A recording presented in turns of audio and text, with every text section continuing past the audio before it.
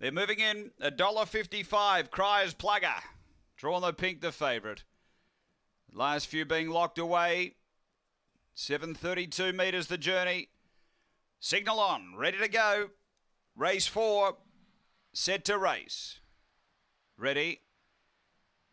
Racing, good line out, Speed Noosa Parade in the middle, going quickly, Kalura Posey, and now Cries Plugger getting busy. Favourite rolls to the top, Cries Plugger, away by 2.5 on Fire Rise into the straight the first time. Then Kalura Posey from Noosa Parade, next is Spinning Jacket and Ruby's Willow. They race out of the straight, and the leader, Cries Plugger's got a nice break, out by 5 to the back. Kalura Posey and Fire Rise do the chasing, then Ruby's Willow. Next is Noosa Parade, and Spinning Jacket down the back, the leader is Cries Plugger, still out by 4 or 5 on Noosa Parade, who's cutting the margin back a bit. Then came Ruby's Willow, this short prize favourite in front, Cries Plugger, but Noosa Parade trying to lift out after it. Cries Plugger grabbed by Noosa Parade, and Noosa Parade went home better and beat Cries Plugger. Third home, Spinning Jacket, then Ruby's Willow. Next, Kalura Posey, and Fire Eyes was back at the end.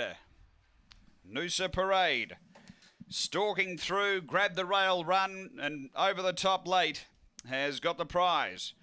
Peter Fulton, Noosa Parade, number 4. The time there, 43.76, the official run. Second, going to the short prize favourite, Cries Plugger, who set up a good mid-race lead, but he was just getting a bit wobbly down by the 600 boxes, and he just couldn't stay the trip as well as the winner. And 7, which is Spinning Jacket, back in third. Second, Cries Plugger for Thomas Cryer, and third to 7, Spinning Jacket for Captain Abbott.